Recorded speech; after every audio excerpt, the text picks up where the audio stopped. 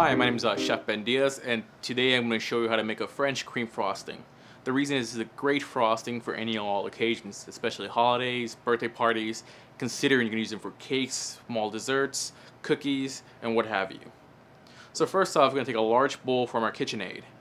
Next, we're going to add 1 cup of butter, followed by ½ cup of powdered sugar. Next, 2 tablespoons of flour, followed by ½ cup of cream, and finally 2 tablespoons of vanilla.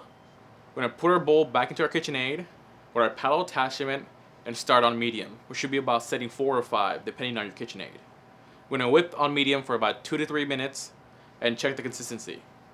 Next, we're going to whip on high, which should be level 7 or 8, for about 2 to 3 minutes until the mix is completely combined. We're going to check our mixture, make sure it's completely combined. It should be silky smooth. As soon as we reach our consistency, we're going to remove it from our bowl and set aside. And what you'll have is a great French cream cheese frosting for any and all occasions.